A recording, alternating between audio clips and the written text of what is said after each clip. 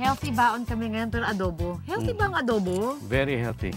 Talaga? Actually, well, we're not really going to use a lot of fatty cuts dito sa ano na to, no?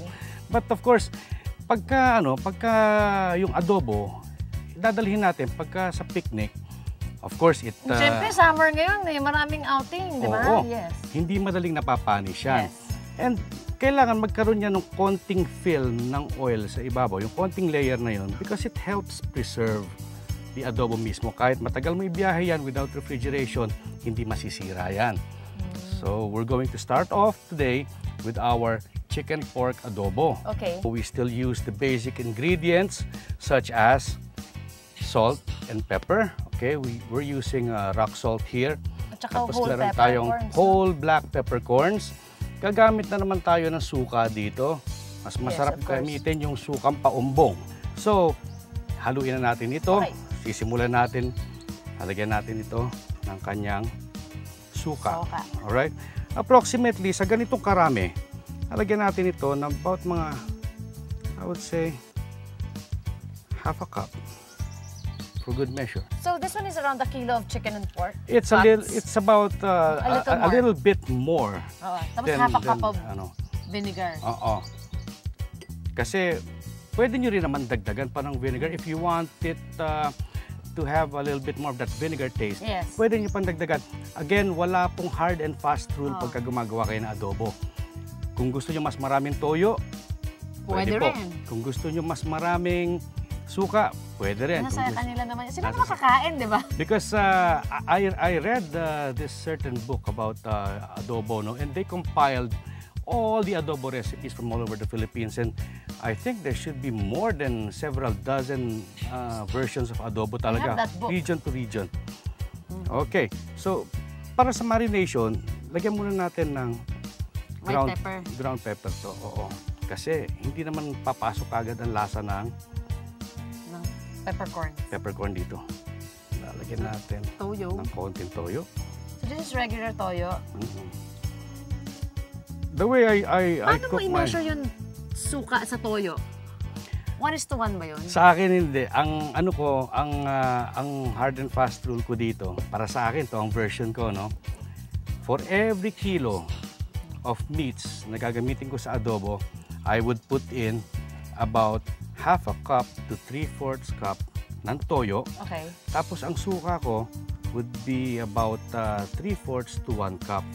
Kasi gusto ko medyo maasim yung adobo ko, may bite, no? Okay.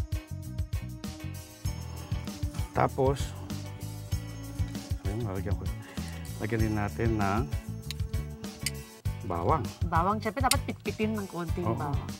Pagka ang suka lulutuin na natin, hindi natin dapat yan haluin dun sa dish mismo.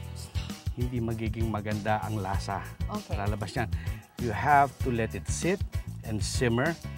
Huwag nga pakuluin ng malakas yung kulo, no? Huwag yung fast boil. Just let it simmer.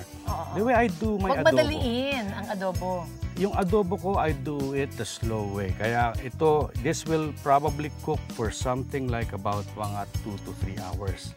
Naku, 3 show na ang natapos nun. Huwag kang mag-alala.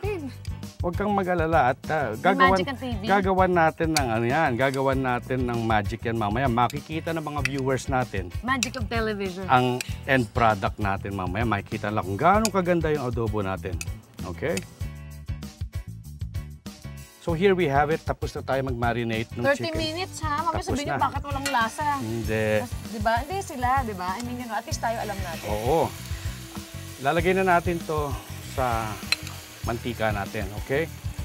Konti lang mantika natin, diba? As you can see, hindi ko sinasama yung sarsa. Yes. Kasi meron tayong gagawin dyan mamaya. Wow, no? Okay. Meron tayong gagawin. I like saucy food. Saucy. So sige, prito na muna natin ito lahat, no? We're going to finish up our dish here, no? Para ma-slow simmer na natin ito. Oh, okay. Lalagay na natin dito yung ating whole black peppercorns. Wow. Ang bango na niya, no? Nabango na yan. Pero kasi bango na itong flowers na bigay ng anak ko. Pero courtesy of you, kasi hindi naman niya kinalbo yung Hindi, marami pa tayo niyan. Flowers. Mil flores. Mil flores.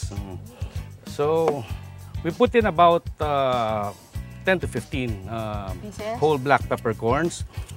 Put in bay leaf, no? About 1 or 2. Depende sa panlasa nyo, pero ako I'd like to put in 2 for good measure. Yun ang maglalasang gamot yan eh, kasi right after I cook it, I immediately take out the bay leaf. Ay, really? I take it out kasi pagka hindi mo hindi mo inalis, maglalasang gamot yan. Okay?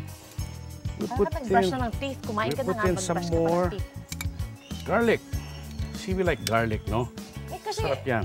yung malaking garlic yan, di ba? What if it's a smaller ones? Di ba mas malasa yun? Mas matapang ang lasa nun, mas masarap yun. Yun yung ano eh, yung Tagalog na garlic, di ba? Yun yung mas malasa. Yung native. Oo. We're going to put in a little bit more salt, no? Kasi hindi pa naman natin ito nasa-salt Hindi natin naasin naman kanina. May isipin nila, hindi pala tayo nag-aasin sa adobo. Kailangan, iba-balance out mo yan eh.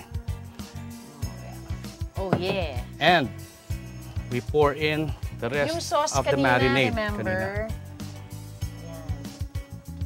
Ayan na yan. Yun na yun. Tapos, no touch na tayo. No touch. Kasi, tandaan mo, may supang hilaw dyan. Opo. Tubig.